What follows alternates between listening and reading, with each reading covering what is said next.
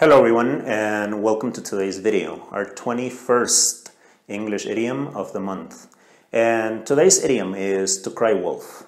Now this expression or this idiom comes from the famous story of Peter and the wolf, where a boy, Peter, falsely claims that a wolf is coming several times. Eventually, when a wolf does come, no one believes him because he had lied so many times. Nowadays, we use this idiom in everyday language, and if we say that a person is crying wolf, we mean that the person is raising a false alarm or exaggerating about some kind of danger. For example, as a child, I had cried wolf so many times about being sick to avoid going to school that eventually my parents stopped believing me, even when I really was sick.